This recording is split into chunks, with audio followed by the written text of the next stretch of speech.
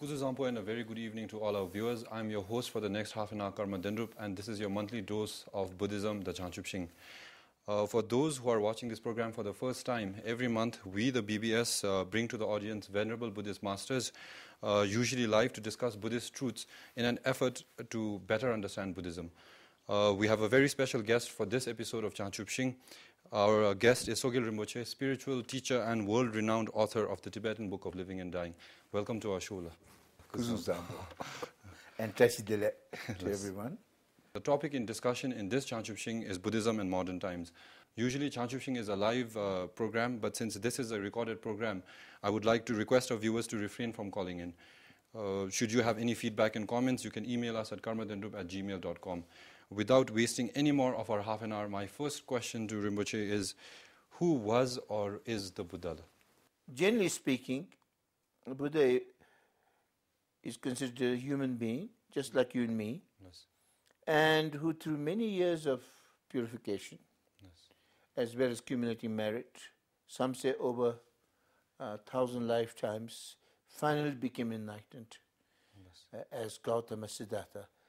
But some masters, say that actually when he was born in India in the 6th century BC, around 6th century BC, as Gautama Siddhartha, he was already enlightened.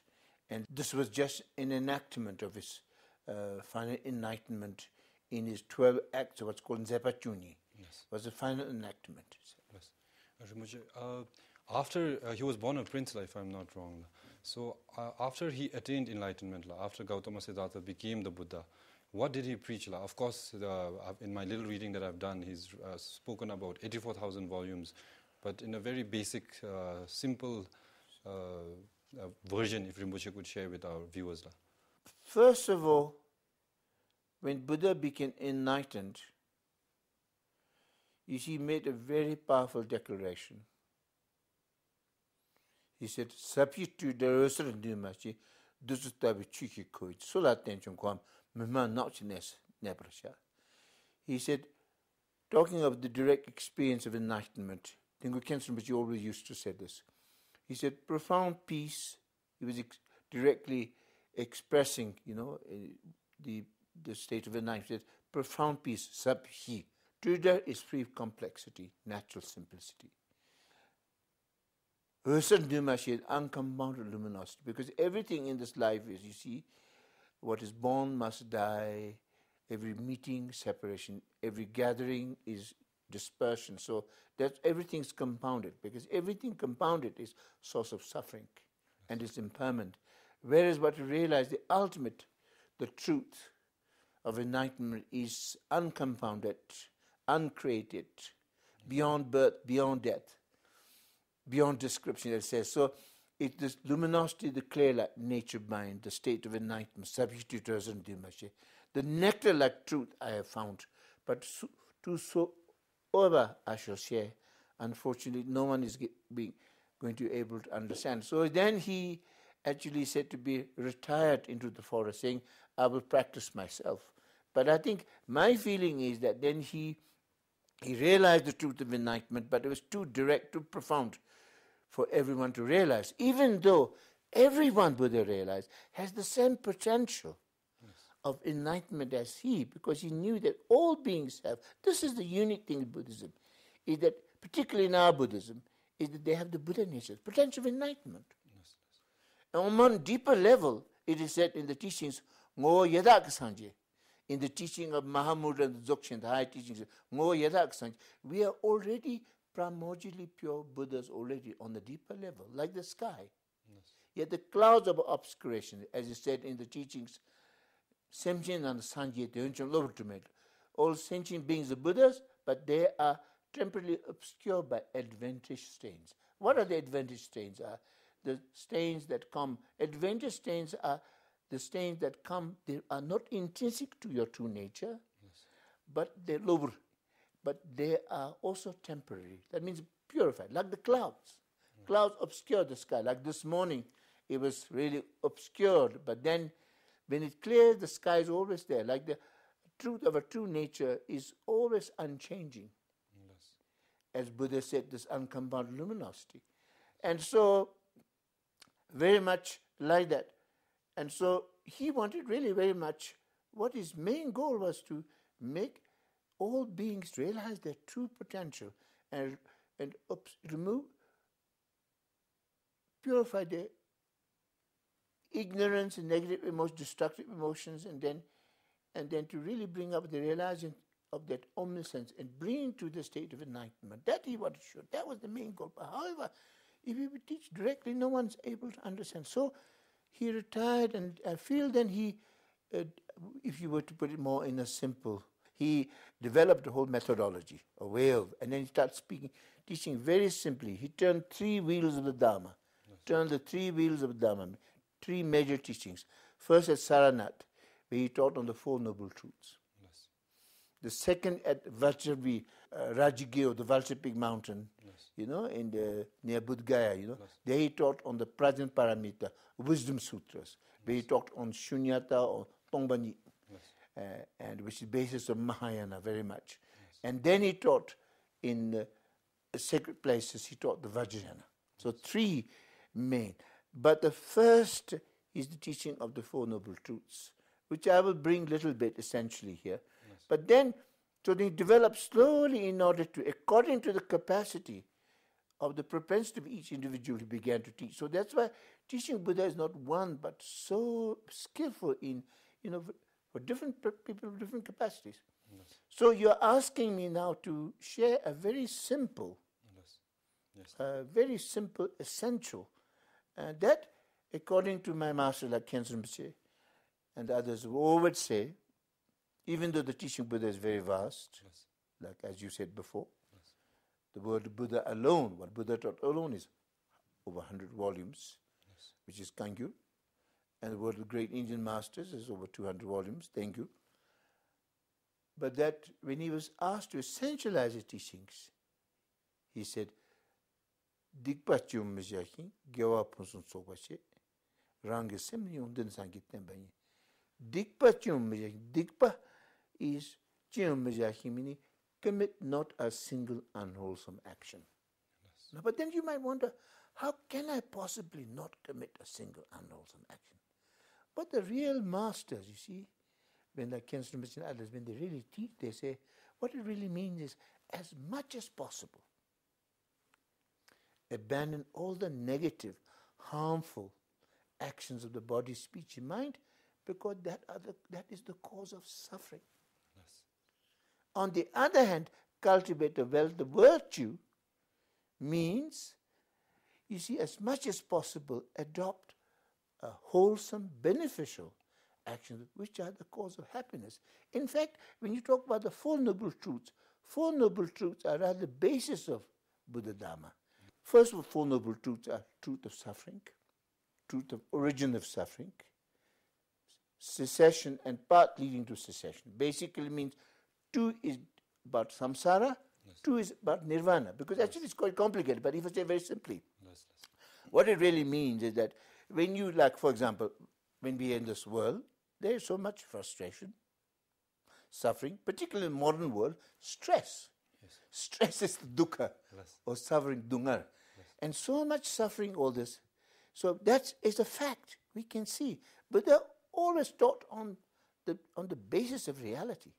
Now, but then Buddha said, suffering must be known, but also its cause must be abandoned. So you have to look, what is the cause of suffering? Cause of suffering is ignorance, negative emotion, negative actions. So that we must abandon. Now, then if you say, is there a way out of the suffering? There is, that's nirvana, cessation. Cessation means cessation of suffering, there is. But how to follow? Following wisdom, knowledge and wisdom, which counteracts ignorance, overcomes ignorance, then positive emotions such as love, compassion, you develop that, and engage in positive, wholesome, beneficial actions, which will result in, ultimately, in the happiness of lasting happiness of enlightenment. So in some ways, by following the Buddha, that we can attain the cessation of nirvana, but then we must follow the path. So Buddha laid out very clearly the path to enlightenment. So these are four noble truths are the basis. So therefore, to make it simple, if you're not already lost, first is commit not a single unwholesome action, which means basically don't harm. Don't harm. Many great lamas always say, if you cannot help, at least don't harm. Most important of all, don't keep malice and hatred in your heart. Keep your mind and heart pure.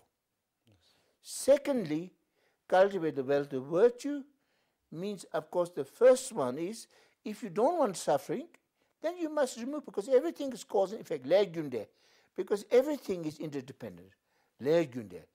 So therefore, if you don't want suffering, then you must abandon the cause of suffering, which is ignorance, negative emotions, and negative actions. And if you want happiness, then you must develop wisdom, knowledge, positive emotions such as love, compassion, and beneficial, meritorious actions. Yes. So that's really the basis of that, what Buddha taught. So therefore, very much, see, so most important, as the great master said, Lama say, don't harm, refrain from harming. And make the first point is actually Buddha says, do not harm. Because if you harm others, actually you harm yourself most. Yes. If you help others, you help yourself most. So therefore, not to harm.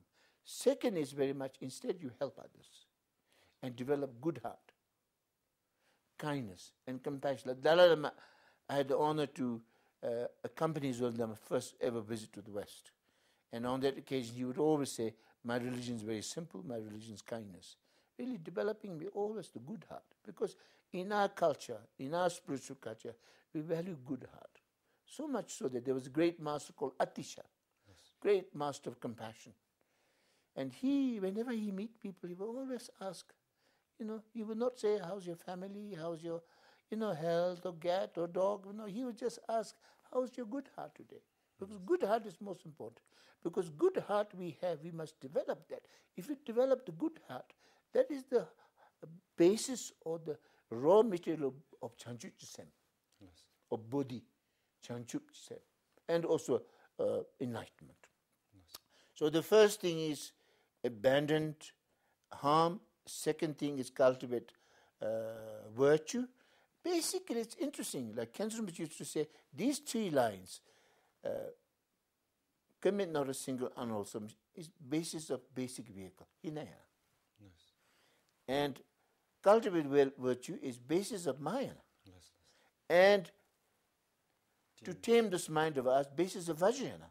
Yes. Also, you can put it very simply, the commit not a single unwholesome action, basis of peace. Cultivate virtue is compassion. Yes. To tame this mind is wisdom. Peace, compassion, wisdom. Very simply like that. Yes.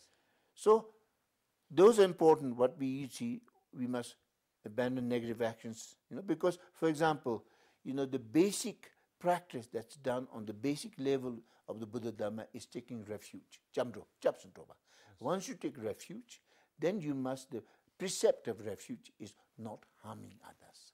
Refraining from harm is the basis of the basic vehicle. Then in Mahayana, of course, is developing love, compassion, yes, and the realizing wisdom of Tongpanyi Shunyata. But the most important is the third line. Ranga Semdios, to tame this mind of ours.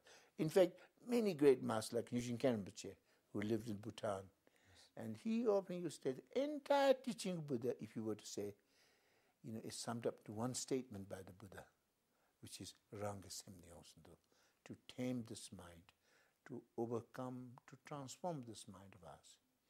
Because if you tame or transform, conquer this mind of ours, then what happens? Our own experience and perception is transformed. Thereby, even the appearance circumstance is different. I know very much that, if you work with the teachings, work with meditation, compassion, and higher wisdom of nature, mind, really, when you transform your mind, all of your perception, experience transformed. Thereby, even the appearances will be different. How you see life is different. You have more pure perception of things. Without, because our perception is very much marred by, even according to founder of cognitive therapy, that you see generally if you have something like anger, a lot of anger, 90% of your perception stained by anger, only 10% reality. So that's why in the teaching on the Pardos, by Guru Rinpoche, the main thing for human beings in this life is what is the main task. Simply is to purify perception, purify mind, and realize the true nature mind, essence of mind, nature mind, compassion of mind. So the main thing is to transform the mind. As Buddha said, you see, all fear and anxiety come from an untamed mind. Yes. And he further said, there's nothing to fear except your untamed mind. Yes. I mean, it's very wonderful. I find it's very, very, because we have all kinds of fears, anxiety, but actually we think of things that we need to fear, but ultimately it's our mind, how we can cope. If you can cope, work with your mind. That's why I think teaching is extraordinary. It's a tool that we need this modern life. We have so much mental suffering and fear, yes, which I think is also creeping in Bhutan also, yes, among the younger generation people, So yes, really teachings are so relevant. They really bring peace, So very much really the simple message is to really to overcome your mind. In fact, if you were to say very simply, what is Buddhism? Dalai Lama always said that. Now more recently he's saying, what is Buddhism? Buddhism is transforming the mind. Even though, of course, in our Vajrayana tradition, we have ceremonies, we have, mantras, we have dances. Actually the main point is not these. Main point, of course, these are very important aspects, of course, of the ritual aspect of it, but the most important thing is transforming the mind, because when the lamas and do practice is they actually purify their mind, their pure perception, and through the visualization to purify the impure perception, through the mantra to purify the sound and energy, and through the mind through meditation transform the mind. It's very much about transforming our body, speech, mind into the Vajra body, speech, mind, that going a little bit deeper. Yes. So I'm just kind of, spicing up a little bit here and there. Yes. And that very important, therefore, is main thing is about transforming the mind. Really, transform the mind. Yes. Buddhism is about transforming the mind. Yes. Rinpoche touched upon and actually did speak about the Deshinyingbola and Buddha nature. And Rinpoche also touched upon interdependence, Tende. So my next question to Rinpoche is if Rinpoche could speak to us a little bit more specifically about this Buddha nature, because I feel that so much of us who are in samsara, the fact that there is such a concept or a philosophy such as the Buddha nature gives us hope that we can also aspire to become Buddhas. So if Rinpoche could speak along those lines. You see, I found that the teaching of Buddha nature is so valuable in this particular time. I notice with many of my students, when they go through self-doubt and also confusion, others, listening to teaching of Buddha nature and really realizing its ultimate message is so inspiring and so confident inspiring in a self-value. Because what Buddha nature, or Dehi Nyingbo, Devaraki Nyingbo, Devaraki Nyingbo is actually, there is bliss, Devaraki, gone from bliss to bliss. Nyingbo essence basically means essence of happiness, essence of bliss, which is enlightenment ultimately. Enlightenment is the lasting happiness. So, Devaraki Nyingbo, that is the Buddha nature. But as I mentioned earlier, when Buddha became in, he realized that all beings have the same potential as him. And he wanted to really show that. So, also Buddha said, all beings are Buddhas, but yet they are obscured by adventitious stains. Once these stains are purified, they are Buddha indeed. Yes. That means, what is happening? I think the example is very much sky and clouds. Our true nature Buddha is like the sky. And also something amazing of Buddha nature, see, is that we all have the Buddha nature, that Buddha nature is always pure, pure, never stained, always pure like the sky. However much the clouds are, actually, clouds are only on the surface, doesn't really ever stain the sky itself. Like that, all our obscuring defilements are temporary. They don't really affect our true nature. And that is so amazing. I think that's something very amazing, because I think sometimes in like in Christianity they speak of original sin. But in Buddhism we speak of not original sin, original purity. Original purity. And so there's so much hope. It's really, it's really a gospel.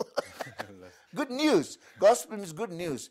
What good news then say that we're already pure Buddhas anyway, but yet because of ignorance, negative emotions, obscurations, these things, it obscure like the clouds. So we need to. But these stains, these are only in Tibetan, lobru means only temporary, or lobru means it's just something that's kind of comes from outside. When you look at the dictionary, what in lobru means, and in Tibet, in English translation is adventitious, means it comes from, it's not intrinsic to your nature, and it's only temporary. So it's purifiable. We say there's one good thing about the dikpa, negative karma, is that it's purifiable. Chansa, that's why that you see, so we need to, of course, only thing is this teaching is only shared at the highest level. And when Buddha in the third turning of the wheel of the Dharma, he spoke about Buddha nature, Dekhin Himpo, and clear light nature mind. You know? Because ultimate nature mind is, as Buddha said, semla semmachi, the same jirang yuesaro. Mind is devoid of mind. For the true nature mind is clear light. So he spoke about that. So Buddha nature is really the kind of the ultimate, the inspiration ground of a being. It's really the ground. That's why when my student listened to these teachings again and again, it really restored him to the confidence, and then really restores a faith. And then amazing thing is, particularly it's important, Buddha nature combined with the teaching by, if you have fortunately received teaching on the nature mind, which I'm going to do also here. I always teach on nature, because that's the most important thing. I mean, nature mind is the most important, And so that if we been introduced nature mind a little bit, ultimately, and then that, when you introduce nature mind, that nature mind is the Dekhin. And then when we practice the true meditation, we can realize and gain confidence in true nature. And that's why when you realize more and more, then Master like Ningu Khenchen, but you completely embodiment, they become so powerful because of. That's one. Yes. Was that yes. Okay? I would just like to, my question was not fully complete. Interdependence, yeah. Before I go into interdependence, another question, a follow-up on Deshe Nyingpo is there any difference in say, because Deshe Nyingpo, the little reading that I did, I saw that even dogs, insects have Deshe Nyingpo, and even humans have Deshe Nyingpo. And along those same lines, a person, a high official or a sweeper also has Deshe Nyingpo. So is there any difference between the Deshe Nyingpo that, say, a minister has or a sweeper has? Oh, no, same. Deshe Nyingpo is really pervades all beings, really, all sentient beings. Rinpoche, my next question, interdependence, Tende. I've tried to read it myself also, and we've had discussions, we've spoken as friends, I've heard people speak about it, I've read books about it, but it's always a little bit up there. It's not really, doesn't really come down to us. So if Rinpoche could make it simpler again for us. I think to put it very simply, as I shared before, when you said, commit not a single unlawful service, the main message is don't harm others. Because if you really, if you really look what's good for you, if you really examine, not from an altruistic point of view, but even from an enlightened self-interest point of view, if you really look, Dalai Lama always used to say, don't be foolishly selfish, be wisely selfish. So if you be wisely selfish for yourself, you have to think, what's good for you? And if you really examine, harming actually is not good for you. It harms you. You harm and harm, it boomerang on you. Helping actually helps you. And from that, when you realize that first, okay, you don't harm others because purely from your benefit. But when you realize deeply, you realize that, my happiness and my sufferings connect with happiness and suffering of others. That we are all interdependent. So when you realize that, then you realize, that inspires into more altruism. So that also the view of interdependence is something very practical. Dalai Lama says that's something very practical. For example, if you get angry with somebody, and then you begin to get, more and more angry thinking of the person, and then, neurons and brains, they like to, very much gossip, saying, oh, that's terrible, terrible, and you get more and more angry. But that's when you don't examine. You think that particular cause is that particular person. But if you really take a little bit back and examine that actually there are many causes and conditions. Many cause conditions. It's not only this person. This person may be a little bit involved, but there are many, many causes. Even you yourself may be implicated. Yes. So when you realize that, that's looking from an interdependent point of view, because there are many, many causes and conditions. Things are not, very simple. And so when you start seeing from that point of view, then actually, when you really examine that way, it diminishes the anger. And that the person who initially was the object of anger begins to kind of a little bit evaporate. Yes. And it really, therefore, overcoming violence and overcoming the harm, overcoming aggression. So this is very much a very practical thing. And then, of course, on deeper philosophical level, that you realize that things are all in, because reason why things are impermanent is also connect. Like, for example, when you saw rice heat, you get rice back.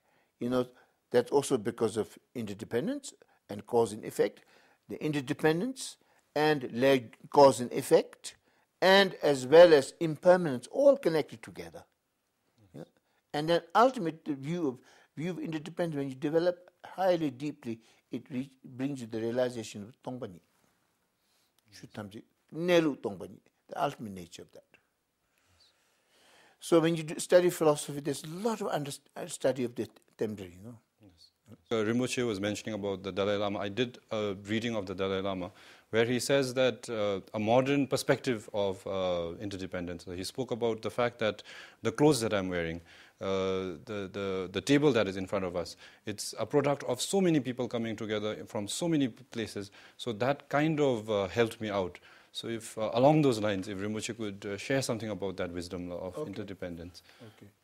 When we really examine the ultimate nature of everything, in Buddhist teachings, the ultimate nature is called Tongpani or Shunyata. But the Tongpani is not emptiness or not nothingness. In fact, there's a wonderful definition. It's called Takche Tantawa. It means it's free of permanence and non-existing. It's neither permanent, non-existing. Like take this glass, okay? Yes. When we look at it, it looks as though it's been there, forever. And trouble with us, moment something exists, we think it's permanent. We attach permanent to existing, and therefore we grasp. Hence, when we realize it's not permanent, then it breaks our heart. Yes. Okay. Now, what I do, if I throw this glass on the heart, I won't do that now. If you do that, the glass will break, and it will be pieces. And the pieces, if you break them further and further into atoms, and atoms also modern physics that do no longer exist, field of energy. So therefore, it is not permanent. It is empty. Yes. Yes. But yet, it is not nothing because it exists. We see. So then you might ask, but how does this glass come? It's because of many causes and conditions. As long as these causes and conditions exist, then it appears. In fact, there was a experiment that someone showed me, that when you put a particular chemical, if you move in a particular circle, it disappears. In another way, it appears. Like that. So it's kind of, because of many causes and conditions, that it appears, you see. So therefore, it's nothing. It is not nothing. There's no such thing as a glass that exists permanently, a permanent existing entity called glass. Because if this exists, all glass would be same, one shape, The fact that all different shapes means it's also permanent. So but nature of self, the essence of it is empty, yet it appears, it exists, like you. We are empty, but yet we exist. We are a proof of that. So how do we appear? Because of many causes and conditions. Many causes and conditions. That's why we each are unique of cause and conditions. And that's why also a body, for example, when our functions, all these things exist, we live. When they fail, we die. So, therefore, I think the wonderful thing about that, what does that really teach? Practical teaching of that is that teaching to show that things are not permanent, show that we must not become attached. We must let go of attachment, because attachment is the cause of suffering. We must love. Yes. We must have compassion beyond attachment. And then, yet it says, when you say it's empty, if it's like, empty, if it's nothing, then you fall into the category of nihilism. Yes. There are two philosophies, existentialism and substantialism or materialism and nihilism. Buddhism goes beyond that, called the middle way. Yes. And so, therefore, it's not nothing, because there is cause and condition, and as a result, we must be ethical. Yes. We must be, respect each other. We must respect karma, because, as Guru Rinpoche says, though my view is as high as space, my respect to law of cause and effect is as minute, as precise as a grain of flour. Like flour, you make, bread and all that kind of thing. So therefore, interdependent things, everything comes because of interdependence. And main thing interdependent because of a karma. Because of a karma. Contentment is a term or a word that keeps popping up whenever one reads Buddhism. So if Rinpoche could share your thoughts with us on contentment. The word contentment is choshi, which when you really look at, the old wise folks, and sometimes the very simple, wonderful monks and nuns, there's a really sense of contentment, They say, if you have a roof over your head, clothes on the back, have food in your stomach, I'm happy. They don't have too much desire and, craving, They don't look so much for happiness outside of themselves. And so that's kind of content. Sometimes like such monks, even they may make you a cup of tea, it's so cozy, and really so delicious. They really exude such kind of contentment, happiness, That comes from, having a good sense of one's being, because the trouble with us in the modern world is we're always looking for happiness outside of ourselves. It is said by the great Master Pass, it's only the foolish that look for happiness outside them, because once you look for happiness out, you have no longer control. The wise and learned know all the cause of happiness is present in our mind and heart. So that same thing, as I said earlier about most important thing teaching Buddha is to transforming the mind. It's really a sense of being. Like, we lost the sense of being. In fact, a French philosopher, Pascal, once said, all of man's difficulties rise from his inability to sit quietly in a room by himself. So we don't know how to be. We're always doing, speaking, thinking too much. We lost the sense of being. The sense of being, that simplicity, the natural sense of being, is really a way of coming into touch with ourselves. Otherwise we're all scattered everywhere, I will say that be scattered if nobody's at home. So there's no contentment. So that really key to happiness is actually contentment, deeper mental contentment, peace, which is really brought by through the teachings, which is really a way of bringing a sense of being, like through meditation, to nature mind, really, a sense of being, like this, like this. Whenever we go live, we keep getting callers at least once in every show asking a shortcut to Nirvana. Mm-hmm. So I wanted to ask Rinpoche if there is a shortcut, and if there is, then what is the shortcut to Nirvana? You see, in the highest teachings of Vajrayana, as well as in the Mahamudra and Dzogchen teachings, they show us the nature of mind, what a true nature of mind is. By realizing true nature of mind, we realize the potential of Buddha nature and become enlightened. So really, and it's about, as I earlier said, about transforming the mind and really working with the mind. And if we have fortunate enough to meet a great master, and if you're fortunate enough yourself to follow that, it is possible. But it's difficult. And often masters say, those people who are very much Lama Konchok, simple mind, and just really trust the Lama and Konchok, they make it. Like there's a story of one master, who became a very great master. He went to see this master who was his, and the master was about to leave, the Lama was about to leave. So he came there, he said, please, would you give me a Dhamma? And most important thing, please give me.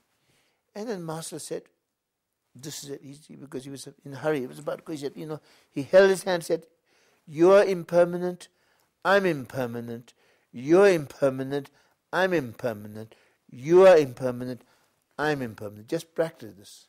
So he went and practiced, he realized. Also, there was a great Mahasiddha, India, who actually, a thief, a robber, who later had tremendous renunciation, and went and, Dujumbuch told me the story, followed this master. And then he said to master, I'm no good at anything. He said, you must be good at something. And he said, well, I'm very good at stealing and robbing. He said, well, that's exactly what you need. I want you to rob all your perception, all your now, all your perception, dissolve it into the belly of emptiness, I mean, when you have a great master show you directly like that, there's a possibility. And also, it means that one's karma must, to certain extent, should be ripened to be able to meet such a master, and But there is, I wouldn't say shortcut, there's a swift and direct path, but actually it's up to you. My final question to Rinpoche is that the length of this half an hour, we spoke so much about so many deep and profound truths, which Rinpoche has made so simple for our viewers. My final question is to the desire to have it even more simpler, a daily sadhana or a practice that one can practice, our viewers can practice in their day-to-day life. We're in a really blessed and sacred land, and people have very much faith in the Buddha and the great master. So the main simple thing is, you see, to really invoke in the sky before you the embodiment of, you see, all the Buddhas and all the masters. Whatever may be for you, maybe for some it might be Guru Rinpoche, for some it might be Chenresi, for some it might be Jizun Dharma, or Tumba Shakshatuva, Buddha himself, or Amitabha, whatever it may be. You see, my master used to say, and Yushin Kim particularly used to say, whatever, like if it's Guru Rinpoche you invoke in the sky before, you consider him as the embodiment of all. You consider Chenresi, Jizun Dharma, everything is in him. If you do that, by practicing one, you accomplish all, like a wish-fulfilling gem. So you should consider invoking the sky before you, the embodiment of all Buddhas. For me personally, is Guru Rinpoche. And so, as soon as you invoke they will be there even if you don't see them. As Buddha pledged, he said, whoever thinks of me, I'm in front of them. So that's the really have faith in that. Guru Rinpoche said also, to the one who is devoted, I'm never separate, you see. So with that really trust, and it's true. Because in Buddhism, faith is based on reason. You know, faith based on reason. And when you practice, you can really feel. So invoke that in the sky before you, and first take refuge for yourself and for all beings, particularly those close to you who are sick, or people who have died, those in the pardo. You take refuge. You know? So guide us, look after us until we attain enlightenment. Yes. Second, generate the heart of enlightenment, which is bodhicitta, Jangchub Shing. Just really think that, you know, that may all beings, you see, become free of suffering and the cause of suffering. And may all beings have happiness and cause of happiness. And the ultimate happiness of enlightenment may all have. You know? So I really practice, whatever I do is dedicated to the ultimate happiness, which is enlightenment of all beings. Always dedicate that. You know, generate your heart of motivation, of the vast motivation of bodhicitta. If you do that, even a small practice, like Om Mani Padme Hum, just one single Mani Padme will be extremely powerful. So if it's governed by, it is said, the three noble principles, you know, which is the motivation of bodhicitta, Jangchub Shing, at the beginning, which is good in the beginning. In the middle, if you have view of shunyata or tongbani, which is a non-conceptual, non-referential, which is more like resting a little bit in meditation, nature, mind. And then end the dedication, which is good in the middle and good at the end. Then even a single Om Mani Padme Hum would have a tremendous power. So that's why it must be held with the motivation bodhicitta at the beginning, saying, whatever practice you do, that we dedicate for the ultimate enlightenment of all beings. And then the main practice is then, you see, you invoke, you make a heartfelt prayer. You know, if it's to Guru Rinpoche, do the 7-9 prayer of Guru Rinpoche. And then his heart essence, Om Mahom Banjang Kupema Siddhakon. If it's Papa Chenresi, to Om Mani Padme Hum. In fact, during my teachings here, I'm distributing to people these different prayers. Yes. And prayer to also for the moment of death. And so, you know, what you do is you make a really heartfelt prayer to whoever the embodiment of truth for you may be, Avalokiteshvara, Papa Chenresi or Guru Rinpoche. Heartfelt prayer. And then, and say Om Mahom Banjang Kupema Siddhakon, Om Mani Padme Hum. When you say Om Mani Padme Hum, to really, Mani Padme Hum is to purify all the negative emotions of beings, particularly for the pardo beings, you know. And so that, because negative, destructive emotion, the cause of being born in the 6 realms of existence. So Om Mani Padme Hum is the purification of 6 realms. To really that Om Mani Padme Hum. And then when you make prayer, you consider from the Buddha, Papa Chenresi, Guru Rinpoche, tremendous rays of light with blessing come. White, red, blue, or white Om, red A, Hong, blue rays of light come. As it touches your 3 centers, it purifies all the negative karma of, you know, like body, speech, and mind, and you're imbued with the blessing of body, speech, mind of the Buddhas. And at the end, Guru Rinpoche, Papa Chenresi, whoever it is, dissolve into light and becomes one with you. And as it becomes one with you, then you rest in that state of that union and that oneness, where your mind is completely one with Guru Rinpoche, and the rest in meditation. Sometimes amazing when you do like that, you consider the blessed Guru Rinpoche dissolves, become one with you. You know, really, it just when you do that, it does something to you. Your mind really gets transformed. There's a kind of moment of peace and kind of spaciousness. When you cannot quite say what it is, but it just comes beyond ordinary mind. It's something wonderful, very peaceful. You know, you can experience, and you consider that your now mind is one with Guru Rinpoche, one with generation, they rest in meditation there, and in that union. And then when you rise from the dedicated merits, so that may all beings attain enlightenment. And then, of course, during your life, always try to, be generous, be kind, not harm, but help.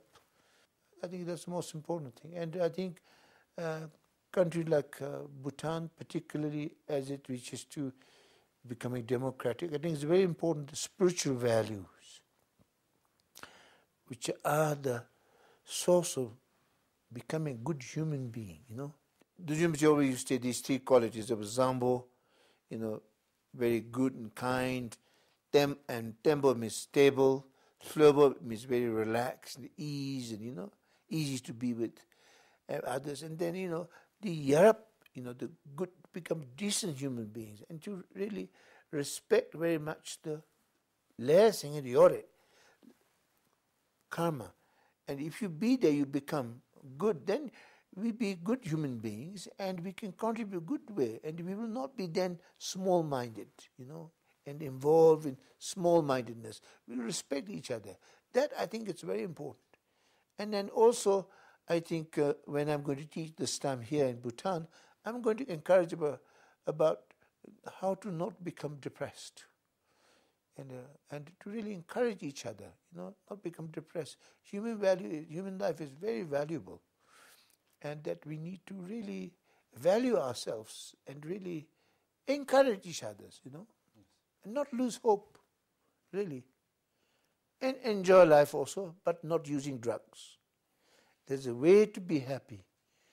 By working with the mind, you reach to a state of bliss that no drugs can bring. Really so. I'm afraid that this is all the time that we have for you tonight. To all the viewers, thank you so much for watching and your support. In closing, the BBS would like to again thank Rinpoche for making time for us and sharing your knowledge and wisdom with us tonight. Always a privilege. Thank you. Yes. From the production team here at Chubachu and everybody here at the BBS, good night, take care, and remember our Jangchub Shing slogan, analyze and realize.